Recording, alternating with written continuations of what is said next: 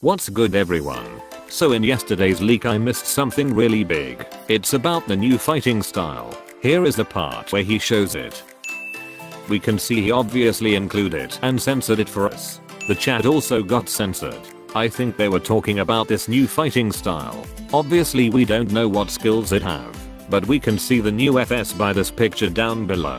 To my surprise, it's actually the same as the leak we got few months ago. I'm talking about this Alaskan bullworm thing.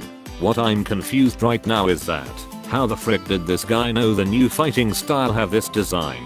At first I didn't pay attention to this because I thought it's a fan made, especially when they release this leak for the first time. Most of us think it's a new fruit or FS, but not in my wildest dream to think it's Alaskan bullworm FS. It just sounds stupid, and it doesn't relate anything to One Piece. Now that the official leak is here, it's really baffled me a lot. To think we already get to know the new FS way before the official leak comes out is insane. I'm sure this scientist guy is part of the devs team. That's the only explanation to this leak. Anyway, we can also see the combat stance when equipped it. Usually we have this fist stance for the fist skills and the leg stance for all leg skills, but this one resembles Goku power up mode.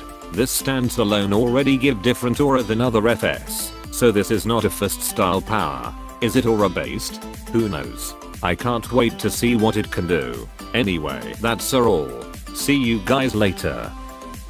君の虜になって